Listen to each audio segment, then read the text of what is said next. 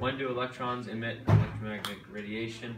I said when an electron emits electromagnetic radiation is when it is in its excited state, or when the electron turns into a photon. And a photon is a particle of electromagnetic radiation carrying zero mass and carrying a quantum of energy. 16, it's a good start. What can we do to fix that? There's something missing. I said that when it's traveling through like empty space, it becomes really. That's what I said. So it's in the excited state, but think back to the flame test.